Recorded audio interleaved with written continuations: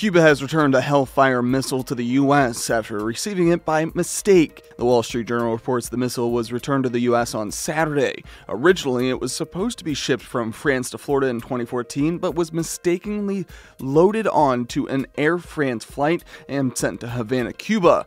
The mishap was first revealed in January. The missile mistakenly shipped to Cuba did not contain explosives, but officials feared secrets of the U.S.'s advanced military technology could fall into the wrong hands. U.S. officials don't believe that Cuba is the risk here, that they're going to use it somehow, but Cuba has a lot of friendships. A spokesperson from the U.S. State Department confirmed the return to the Wall Street Journal, crediting the reestablishment of diplomatic relations for the peaceful resolution. Hellfire missiles were first developed in the 1980s and used as anti-tank weaponry.